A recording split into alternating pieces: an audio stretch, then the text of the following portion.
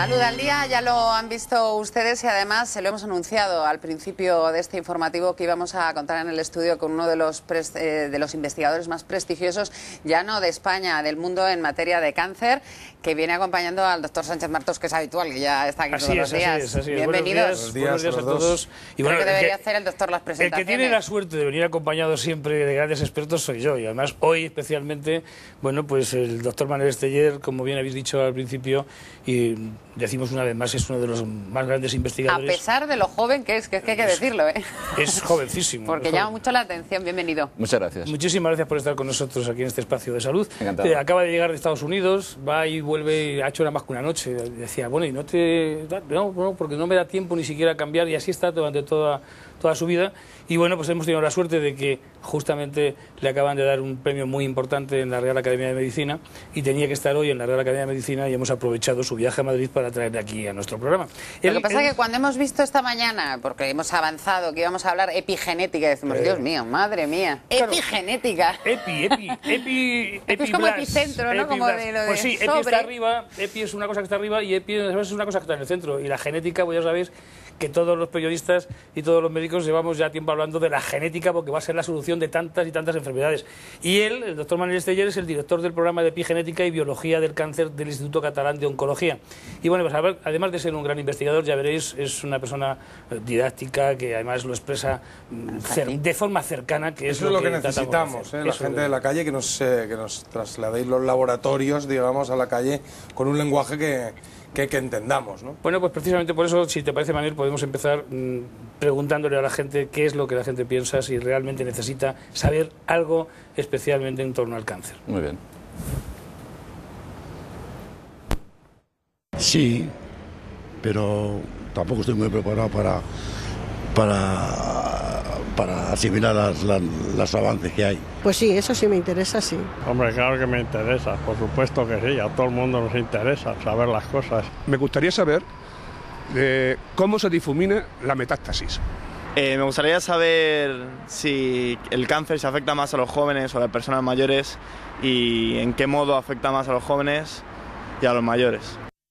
Esto y muchísimas cosas más nos preguntaban, la gente está interesada en el tema del cáncer, como veis. Pero fíjate que al principio decía el señor, yo es que no estoy preparado para entender bien lo que nos cuentan. Y esto es verdad, que muchas veces los investigadores pues hablan a un nivel muy alto, y me gustaría que nos empezáramos por decirnos qué es el cáncer en realidad. ¿De qué estamos hablando cuando hablamos de cáncer? De la forma que tú lo explicas. Sí. Yo creo que el cáncer se puede explicar de forma sencilla o de forma un poco compleja. Por tanto, intentemos explicar de forma sencilla.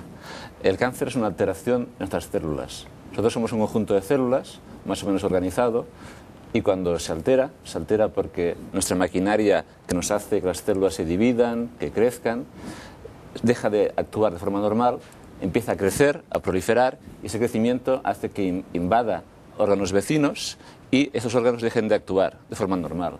Y eso es el cáncer, una proliferación anormal de nuestras células. ¿Puedo preguntar? Sí, porque hombre, es que siempre, bueno, hasta ahora muchas cosas que no se sabían de dónde venía. La genética, pero claro, la genética hay un montón de cosas que no explica en esto del cáncer, porque hay hermanos, hay... ¿La epigenética sí cubre ese, o sea, pone parches a lo que falla la genética? Sí. Es decir, nosotros nacemos con una genética. El 55% viene de la madre y el 45% del padre, más o menos, podemos pensar. Esas son las cartas que recibimos al nacer. Lo importante es cómo jugamos esa partida de cartas. Nuestros hábitos de conducta dejan una marca en nuestros genes. De forma que no podemos ser inocentes ante nuestra conducta. No podemos justificar siempre todo con la genética. Entonces nuestros hábitos dejan esa marca, ¿Y los esa de marca nuestros química. padres también? La conducta de nuestros padres dejó una marca que puede ser hasta cierto punto transmitida, aunque está un poco más diluida. Es más nuestra vida diaria que deja esa marca. Entonces esa marca es una marca química que sucede a nivel de nuestro ADN, nuestro genoma, en nuestras células. Eso es lo que estudia la epigenética. Por ejemplo, lo de fumar para el cáncer de pulmón. Claro. Efectivamente, el cáncer de pulmón rompe nuestros genes, perdón, no cáncer de pulmón, el tabaco rompe nuestros genes. No solo rompe, sino que hace también añadirles acentos, como en las palabras, para que dejen de tener un sentido y sean una palabra, es decir, como decir un taco, como si nuestro genoma hiciera un taco, en sentido, ¿no? Y esa modificación química, los componentes químicos que están dentro del cigarro, la nicotina, etcétera. Doctor, no nos olvidemos de la gente que acabamos de ver en la calle. Nos preguntaba una de las personas que hemos visto la metástasis. Nos preguntaba no cómo se difumina, sino cómo se disemina, digamos, la metástasis por el cuerpo. ¿Qué es y cómo avanza la metástasis? La metástasis es uno de los puntos de interés actuales en la investigación porque la mortalidad del cáncer no es debido al tumor primario.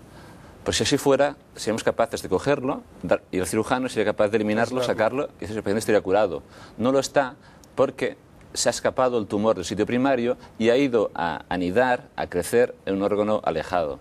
Eso es porque el tumor es como, imaginemos como un hormiguero, que están creciendo las hormigas, las células, y hay una hormiga exploradora que se escapa y va a poblar otro poblado.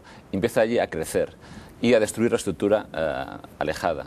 En cáncer de mama, ese tumor de la mama da una metástasis a la costilla y empieza a crecer en la costilla. Primero el ganglio, la costilla, después al cerebro. Y eso es la metástasis, esa migración, y cuando migra empieza a proliferar otra vez, formándose un segundo tumor. Y eso es la causa principal de mortalidad. Claro, pero tenemos distintos tumores que tienen distintas afinidades por crecer esas hormigas que decías, se escapan. Unas de ellas, la mama, se escapa a la costilla, al cerebro, pero otros cánceres, como el cáncer de colon, pues lo emigran de otra forma distinta, ¿no? ¿Conocéis la razón por la que determinado tipo de cáncer de próstata, de mama, de pulmón, provocan metástasis diferentes? Eso es una de las preguntas más interesantes en la investigación hoy en día, la metástasis. ¿Por qué hay tumores que tienen cierta afinidad por migrar hacia ciertos tejidos? En el laboratorio, por ejemplo, lo que hemos descubierto es que hay unos marcadores epigenéticos, en este caso en los tumores, que hacen que ese tumor tenga una elevada afinidad por dar una metástasis en el ganglio linfático, en el nódulo que rodea el tumor. Entonces, eso es una de las preguntas que están resolviéndose hoy en la investigación. Hablando de investigación, ¿y aquí en España se investiga? Vamos, se puede, porque tiene un mérito ya no solo la edad, sino investigar en España, porque seguro que le han tentado para irse más, para permanecer en más sitios, y a pesar de eso sigue aquí. Sí, la investigación en nuestro país ha mejorado muchísimo. Ha mejorado muchísimo porque ya había una base sólida en educación universitaria y ha habido ahora unos recursos económicos que han ayudado al desarrollo de la misma. La pregunta ahora es si esos recursos van a mantenerse o van a ser cortados. Porque las investigaciones son a largo plazo. Exactamente. No es... Nosotros no podemos depender los 4 años de los políticos. Dependemos de investigación, requiere mucho más tiempo. Entonces, yo creo que se necesita invertir en conocimiento. Y en nuestro país necesita invertir en conocimiento. Doctor, ¿y hay coordinación entre los centros que estudian o que estudiáis, los centros donde estudiáis estas enfermedades, el cáncer? ¿Hay coordinación entre centros en España o no? O internacionalmente, porque siempre siempre nos hablan de médicos, ¿no? Sí. El médico que ha descubierto el médico. La imagen del científico que a veces la gente tiene en el laboratorio pequeñito con el microscopio óptico ya es cada vez más de televisión y de novela, ¿no? Hoy en día las investigaciones son muy internacionales. Todos los laboratorios tienen como mínimo pues, un 25% de la plantilla que es extranjera. Y todas las colaboraciones se relacionan entre distintos países. Por lo tanto, existe esa coordinación entre distintos países para ver qué diferentes son los tumores entre un país y en otro, y para cosas que tú sabes de tu país, puedes complementarlas con otras. Y ese esfuerzo ha sido muy importante. Doctor Steyer, como decía Jota, no nos olvidemos tampoco de las preguntas que nos hacían, hablaban de las metástasis, además de esa forma tan gráfica, y nos decían los jóvenes, ¿hay alguna razón, se conoce la razón por la que el cáncer puede aparecer en niños y en gente tan joven, cuando casi siempre los médicos hemos aprendido que esa degeneración puede llegar con la edad? Sí. Principalmente el cáncer es una enfermedad de la vejez, en el sentido que nuestra población ha envejecido porque la salud es mucho mejor, hay muchas vacunas, hay antibióticos que nos permiten vivir muchos más años. Antes las infecciones se llevaban mucha gente, ahora vivimos muchos más años y tenemos más tiempo para que se produzcan alteraciones y aparezca el cáncer. A pesar de eso, aún hay tumores en niños y adolescentes. Esos tumores parece que tienen un componente de desarrollo, es decir, ya vienen con una marca de nacimiento que esos niños tienen una alteración que provoca que ese tumor aparezca. Es una alteración de desarrollo y son tumores que se está investigando activamente. Es una lástima que se nos vaya acabando el tiempo. Sí, pero hay que responder a la pregunta que lleva ahí todo el rato. ¿Habrá vacuna contra el cáncer? Claro, por eso decía que quería terminar yo con eso, porque además es el sueño personal de Manuel Steyer. Nos gustaría que hubiera una vacuna contra el cáncer, igual que hay vacunas contra infecciones que tuvieron elevada mortalidad en el ser humano. En el cáncer tenemos vacunas con determinados tumores, como el tumor de hígado asociado a hepatitis B y el cáncer de cérvix y orofaringeo asociado al virus del papiloma. Estas son las vacunas que hoy en día sabemos que son eficaces.